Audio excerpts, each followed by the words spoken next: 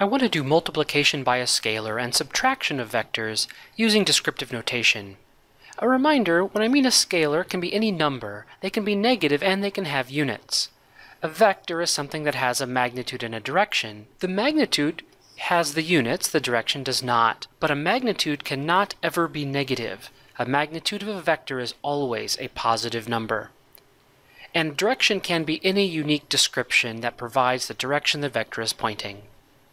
So the rules for multiplication by a scalar are as follows. For any non-negative scalar, you simply multiply it and the magnitude together.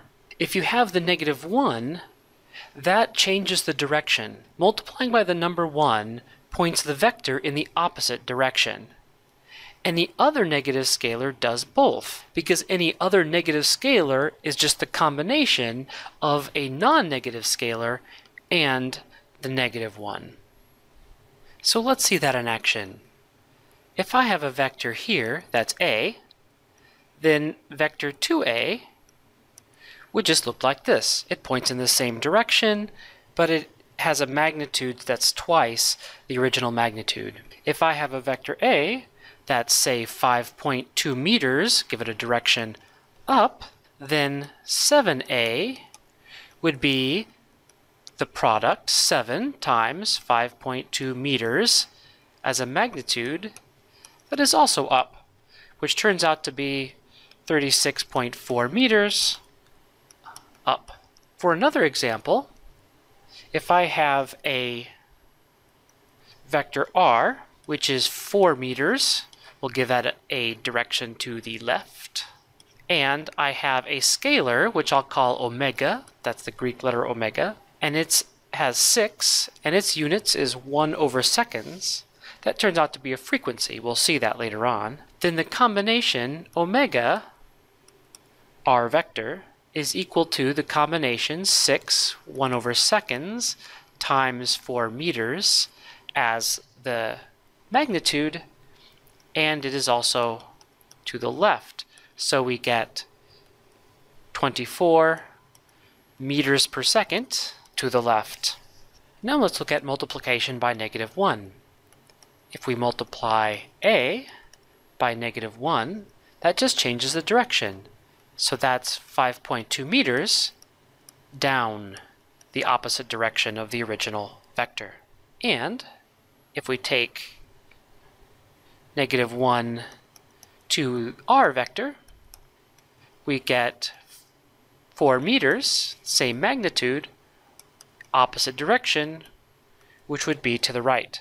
Now, just a question of notation, we will sometimes represent -1 times A as -A. Any other negative number is just a combination of those two. -3 is equal to -1 times +3, so we just do the previous operations again. So let's do one of those. I have the vector B, which is equal to 8 meters. It has a magnitude of 8 meters, 30 degrees north of east. My scalar U is -4 seconds. I'm going to look at the vector B divided by U. Well, that's just 1/U times the vector B, and that's -1/4 seconds, which is a combination of -1 times 1/4 seconds, which is positive, multiply the positive part and the magnitude of the vector, so I have 1/4 seconds times 8 meters as the magnitude.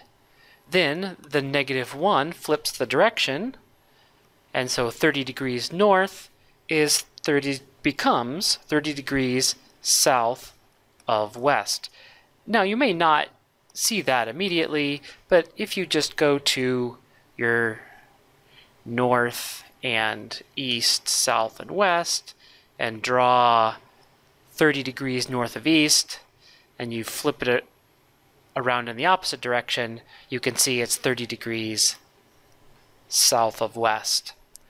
So now if I just multiply this out, I get a vector that is 2 meters per second is the magnitude, and the direction 30 degrees south of west.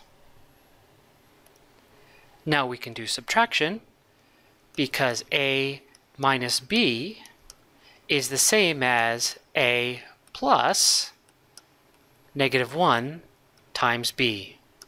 So we take the vector b, flip its direction by multiplying by -1, and then using vector addition to add it to a.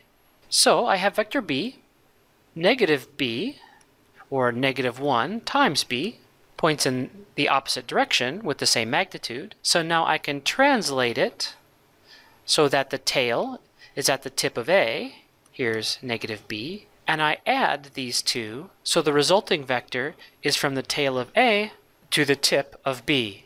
So here is a minus b. Just for another example, we can do b minus a, but the same procedure. We have b, which I'll redo b here, b, and now we need negative a. Negative a is going to go and try to do a different color in that direction, and so negative a, b, plus -1 times a in the other direction, and now the result is adding these two vectors, so that goes from the tail of b to the tip of a, and b minus a. So you'll note, if you look at a minus b and b minus a, I just did these by hand, but it is absolutely true that a minus b is equal to negative b minus a.